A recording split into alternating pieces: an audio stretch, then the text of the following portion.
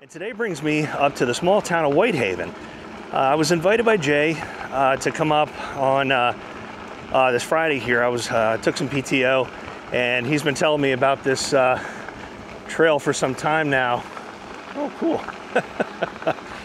And I know he's done it before, and with the weather here lately has been just incredibly oppressively hot. I mean, just constant 94, 95 degrees out.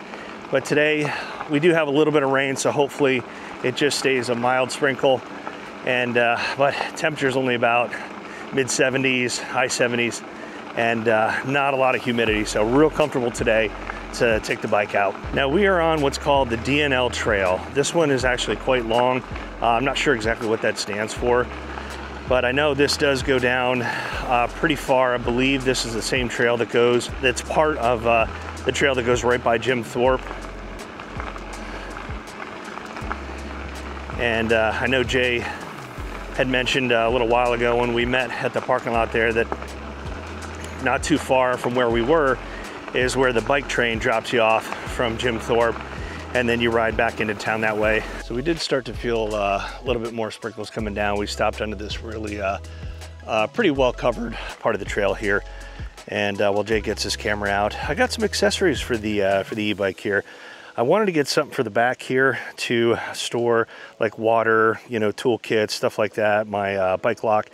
And I'm not even gonna try to pronounce that, but I found it on Amazon. I'll throw a link up on the screen here. It's pretty nice. It's got a decent amount of storage. It's got these little bungees on top here. There's a little side pocket right there. And then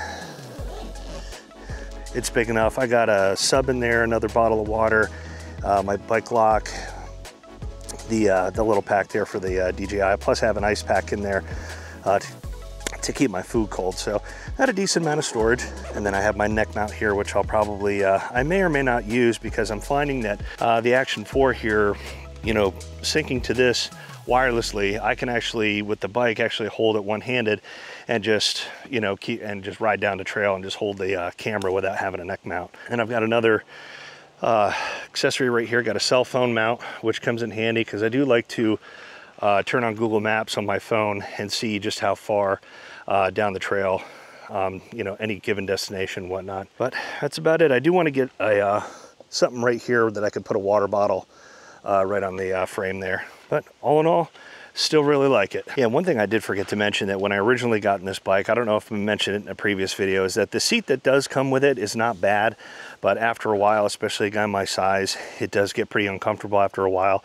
Randy had suggested this one along with Jay. This is from Cloud9, and I think this is just the C9 is what it's, yeah, or I forget what the actual name of it. I'll put a link on the screen too, but this is much more comfortable. It's wider, and it's a lot better padded. Well, Jay and I made a little break for it to get across the road and up the train tracks a little bit to another nice, really covered spot. But yeah, we're not sure about the rain today.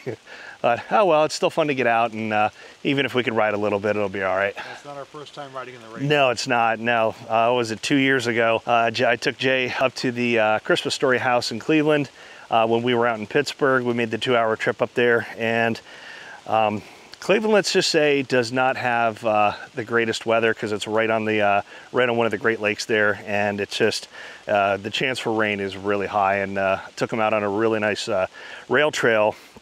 It was all paved, really scenic, but we ended up getting caught in the rain. So, well, this is definitely one of the narrowest trails I've ever been on the e-bike.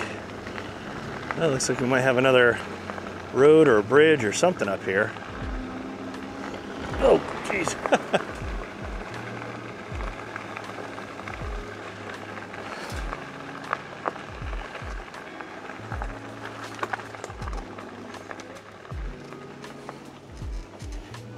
Whew. That was tight. Well, I did just take a peek at the, what do you call it, the Weather Channel app there. And I looked at the radar, and unfortunately it doesn't look like this is going to be really letting up till late this afternoon, maybe like 5 o'clock or something. So we're going to hang out here for a little bit, and luckily we've only gone about a half hour, maybe about 7 miles so far. Not even? Yeah. So, I mean, yeah, it's unfortunate, but like I said earlier, it's fun just to get out and, you know, stuff like this happens. Well, on our way back, of course, like Jay just said a little bit ago, of course now it lets up a bit. But we stopped at this really cool culvert right here.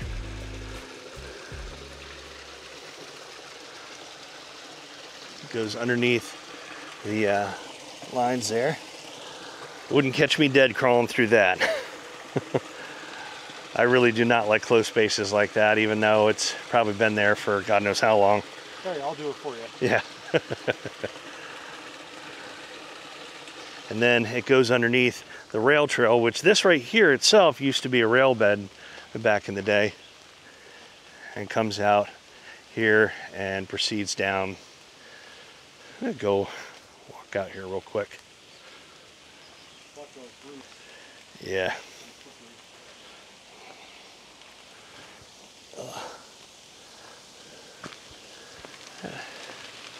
And that goes all the way down to the Lehigh River. You can barely see right down there through the trees.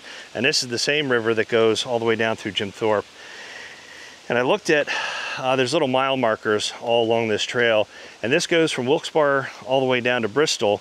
And I think it's like 130 miles or something. It's a really long trail.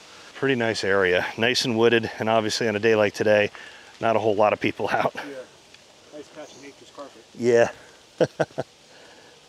Lit up now, but I'm sure it's going to come down heavier. Yeah. If we were back there by the lake, like in the middle of it, and getting ready to have lunch, I think we would be screwed. Yeah.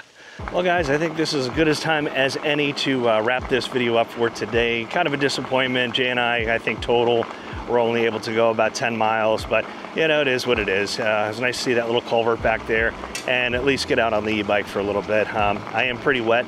And speaking of that, these e-bikes obviously aren't like waterproof, or you know, you don't want to submerge them, but in the rainfall that we did experience, it wasn't too bad. My only concern would be really prolonged exposure to the rain, especially where the controls are right here. This is where I actually turn the bike on, and then obviously I have my display, and then down below me right there is where the key is. So, sorry about that.